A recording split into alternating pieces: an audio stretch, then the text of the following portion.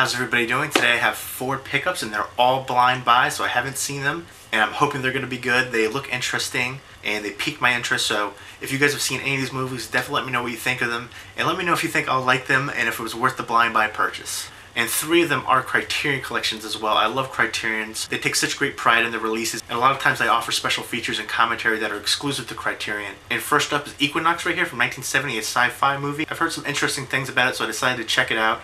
Dennis Muren is the visual effects artist on here. He won 9 Oscars for visual effects. He's worked on Star Wars and Jurassic Park, E.T., Flash Gordon, Inner Space, T2, Ghostbusters 2, Willow, Empire of the Sun, AI, Twister, Temple of Doom, tons of stuff. He's a legend in the visual effects field. And it'll be interesting to check out some of his early work on here. This was actually the first thing that he ever worked on. So it's pretty cool to see how far he's come since this.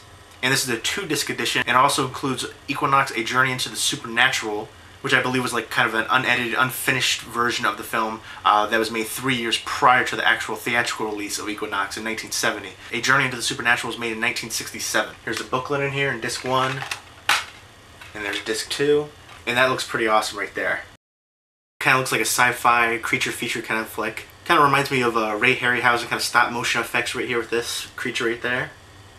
But a pretty nice thick booklet right there. This kind of looks like a character from the original Star Trek series. Can't remember the name of it though.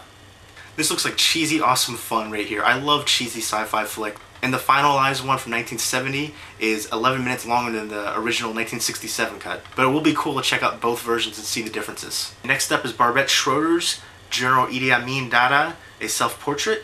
He was the Uganda dictator, some genocide going on there, like 300,000 people died under his reign. I've always been curious to see this, just to see how he is. It's just interesting to see figures like this. I just think this will be a cool introspective on a well-known world figure, a dictator. Apparently it's supposed to be very candid, so I can't wait to check this out.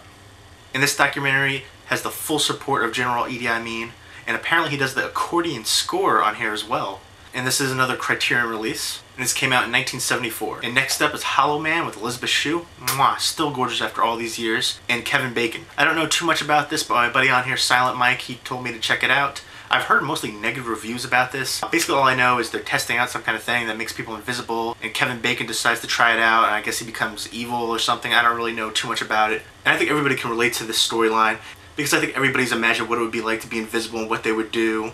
I think most people would probably like rob a bank or something if they were invisible, but it seems like a cool concept and storyline, so hopefully it'll be interesting. So let me know what you guys think about it if you've seen it. And next up is Wood Stillman's The Last Days of Disco. And he did Metropolitan, which I enjoyed, so I figured I would check this out as well. And this is a Criterion release from 1998 and stars Chloe Sevigny and Kate Beckinsale. And it's set in the early 80s in Manhattan, and they go to Studio 54-like clubs, and they try to find romance, and they try to find themselves, essentially. That's what I've gathered from the excerpt on the back so far, and what I've read about it. And I'm a big fan of both actresses. I've liked Chloe Sevigny from Kids, and when she was American Psycho, and of course Brown Bunny. Who could forget Brown Bunny? But personally, I loved the soundtrack for Brown Bunny. John Frusciante, oh, an amazing soundtrack for Brown Bunny. That movie may not be for everybody though. Just throw that out there. If you've seen the movie, you know what I'm talking about. Vincent Gallo, Chloe Sevigny, you know. And again, I enjoyed Whit Stillman, so I figured I'd pick it up and check it out. So those are my 4 pickups, all blind buys. I haven't seen them before, and hopefully they'll be enjoyable for me. If you guys have seen them, let me know what you think. I hope everybody's doing well.